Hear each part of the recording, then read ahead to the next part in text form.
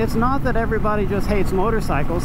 It's that everyone who hates motorcycles because someone on a motorcycle gave them a reason to hate motorcycles. That's it. That's the whole story right there.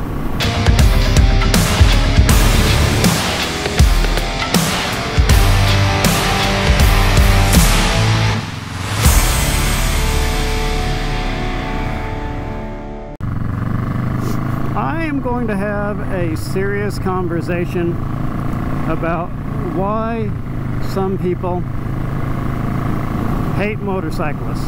To start off, so when I very first met my wife, I was riding a motorcycle, and but she just recently told me that if I had been riding a crotch rocket and not a cruiser, she wouldn't have even dated me. About probably a good 80% or 90% of the reason people hate motorcyclists is because of stupid people doing stupid things on crotch rockets. Now, I'm not one of those people that assume that everybody on a crotch rocket is an idiot. My wife is definitely one of those people, but I'm not. A lot of motorcyclists are speeding and doing illegal or dangerous passes. I was on a twisty road a few days ago on my way home from work, and there was this car in front of me and a crotch rocket behind me. The person on the crotch rocket passed me in a no passing zone. They didn't even change lanes to pass me. He just passed me in the same lane, which is never okay. And then after that, he decided he wanted to pass the car in front of me, and so he tried to pass them in a no passing zone, and he almost had a head-on collision. When he finally did get around them, he was going probably triple the speed limit. And I said, it's idiots like that why people hate motorcyclists. Also, some motorcyclists try to intimidate people into going faster by tailgating them. My wife was driving a few days ago, and there was a bunch of idiots on crotch rockets that were basically riding up her tailpipe. That isn't going to accomplish anything. Not good motorcyclists, but the thing that motorcyclists do that makes everybody hate them is rev bombing. And I don't know where they get the idea that this is good. They didn't learn that in any class. Nobody worth anything would have told them to do rev bomb. And if you don't know what rev bombing is, it's when you hold in your clutch and rev up the engine several times, like going vroom, vroom, vroom, vroom, vroom, vroom, vroom, vroom. And it's usually people on crotch rockets that'll do it. And so rev bombing is never okay. It will absolutely never help the situation. All it will accomplish is to make everybody hate you and want to run you over. Somewhat similar to that is people with loud pipes on their bike that like to hear the pipes. I mean, I get it. I like loud pipes. I don't have them on this one, but I like loud pipes. But if you're revving unnecessarily, it's going to make people hate you. Like if you're sitting at a street light in a new bike that you don't have to rev. If you're on like a 1980 Harley, of course you gotta rev it to keep it running. But if you're on a brand new fuel injected bike and you're sitting at a stoplight revving it, you're just being a jerk. And everybody hates you. Nobody in their car thinks, oh wow, that sounds cool. They think, that guy is an asshole.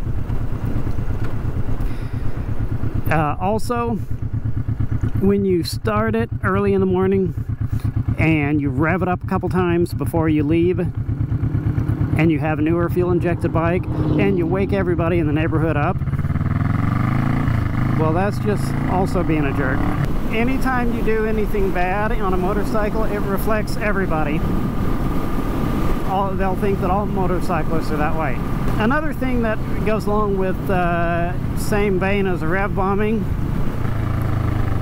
is when somebody cuts you off and you flip them off, or yell at them, or chase them down to yell at them. That'll never help anything. It won't make them change their behavior. All it will do is to make them angry. And if there's one thing that you absolutely don't want, it is to be involved in road rage. The lug nut rule always applies, and if you get involved with road rage, a motorcycle versus car, guess what? You're going to lose 100% of the time. So just don't do it.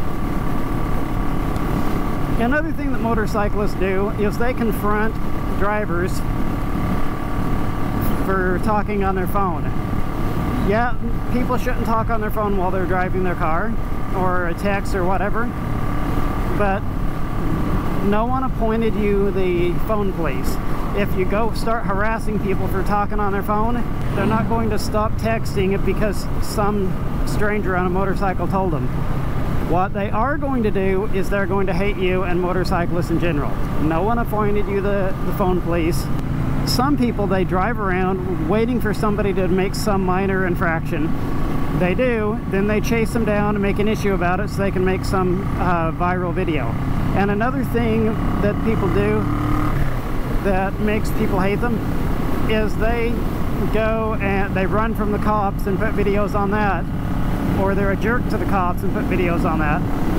And that is, not only will that make the general public hate us, but that's going to make cops want to pull us over. Another thing that makes people in cars hate motorcyclists is if you call them cagers. There's no reason to be condescending. Even if you ride a motorcycle, chances are you probably ride and drive a car sometimes too. So calling them cagers, that's kind of being condescending and rude, and it's never going to make them like you. Another thing that people do, mostly people on crotch rockets, that make everybody hate them, is they do wheelies on public streets. If you want to do wheelies to go to a track or something, or a closed lot, doing wheelies on the street is not safe, it's not going to make people like you, and nobody thinks you're cool, and it makes everybody hate you and the other motorcyclists. Just general rude behavior, splitting lanes where you're not allowed to, getting mad at people and smacking car mirrors, or kicking a car as you pass. It's just ridiculous. It's infantile. Possibly the last thing I have time to talk about here before I get to work is large groups, motorcycle groups. If you have a large group of motorcycles and you're going under the speed limit and you don't give anyone an opportunity to pass you, and you're blocking traffic or impeding traffic, everybody are going to hate you. They're going to see you as a motorcycle gang. They're going to think you're thugs. So I would say just be decent human beings. It's not that everybody just hates motorcycles. It's that everyone who hates motorcycles because someone on a motorcycle gave them a reason to hate motorcycles. That's it. That's the whole story right there. So instead of being part of the problem, be part of the solution. That's it for this video. Thanks for watching, and I'll catch you in the next video. And if you haven't already, go down and subscribe. And if you've thought of any other reasons why people hate motorcycles that I haven't mentioned, put those in the comments as well. I'd like to hear from you. So thanks for watching, and I will catch you in the next video. Peace.